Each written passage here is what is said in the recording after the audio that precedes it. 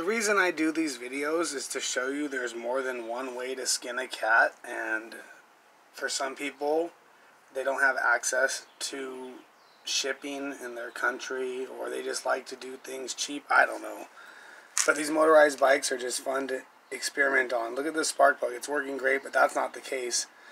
This is the JB welded spark plug, the miniature champion, and the one I just put in it was an old two-stroke 250 dirt bike, CR250 spark plug. So that's, I had two of them. I just found them yesterday. This one had a smashed head, the diode's touching.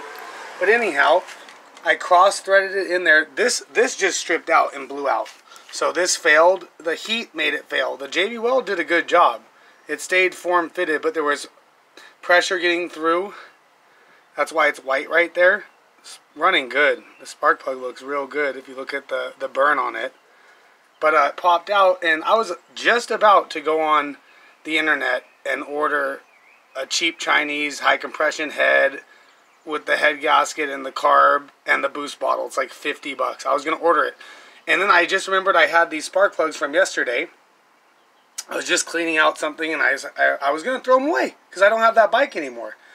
And I said, I'm going to throw, the head was trash anyways. It's totally stripped out. The spark plug popped out.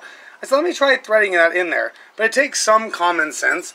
I even used an American piece of crap wrench. You don't need everything to be perfect.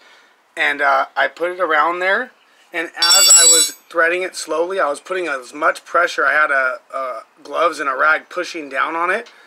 And you could even do the same thing with the socket if you had it. But I don't even have it, or I can't locate it. Oh, I have the half-inch one, and I don't have a half-inch ratchet for some reason, which is insane anyways to have a half-inch 13/16 ratchet. I don't know why I have it. But, yeah, I just used a random wrench and pushed it down. So if you had a socket, you could thread that spark plug in there. I just did it. I just rode it for about 10 or 15 minutes. It actually runs better than it did before. And this one, look at the difference in the head length. Okay, and the original one I was running is shorter than stock, so it gives you less compression. This is obviously longer than stock, about, 30% longer than a stock one. So I threaded it in as far as I could. That's when it started to get really tight, and I didn't want to cross thread it. It seems to have a good compression on it, and let me get this too.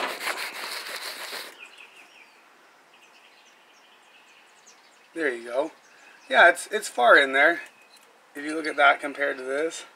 But it's not far as stock, so I'm still getting less compression. And I'm sure there's some sort of leak, because there's no compression, or the compression fitting is not compressed. But the thing starts right up.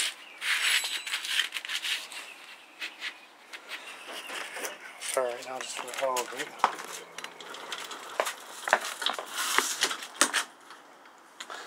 The gas off. Might not start right up. Oh well.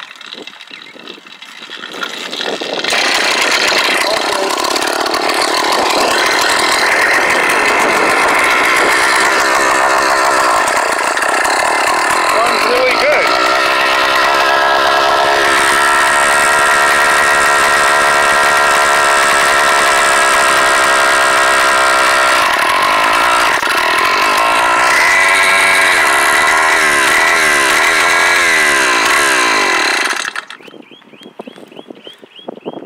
So as I said, the real reason is to show people that you can do things. Everyone's very upset. I've had probably over 100 motorcycles in my life. I've been going through them like nothing, and tons of cars. These motorized bikes are designed to be fun, not taken too seriously, and of course, not last but not least, ridden. They're to be ridden. People never ride them. It's like an RC car fetish. They like to build RC cars and look at them on a shelf. They like to design these bikes and build them but not ride them. I don't find the fun in that. I just want to abuse this thing and ride it and have a good time. And also, the thing people always say rigged, right? Sometimes you can rig stuff and you can rig it properly. That exhaust has been on there for a year. It's tight and it's rigged on there, but I thought about it when I did it, and I wasn't spun out. I wasn't in a rush. I took my time. I just didn't want to spend any money. These heads strip out. Everything is destroyed on these. These are just ridiculous, these motors. But anyhow, just sticking right out of there. I was going to do a video on the JB Weld spark plug that failed. It failed because of heat. When it gets too hot, it can't handle it. So that makes sense. It's not designed for heat. And this is an air-cooled engine that gets to be like 600, 700 degrees. Probably the head temperature is insane on this. My bike, when I ride it for more than 20 minutes or uphill, I can get it so hot that it will stop running. And people with two-strokes, that means it's seized. I've done that hundreds of times. My brother doesn't understand it. It's hard to believe, but I do it all the time. The motor will stop running. And then I start it up a minute later and it runs great. But anyways, that being said, the temperature is too hot for the spark plug. The spark plug is just melting. The JB Weld was just burning and became brittle and popped out because I had it just threaded in there. This spark plug is a little bit different thread, and I pushed it right in there, and it's running good. I'll keep you updated, and also just, you never know when this could save you. I also think that you could JB Weld a spark plug into like a water-cooled car engine because those heads don't get nearly as hot.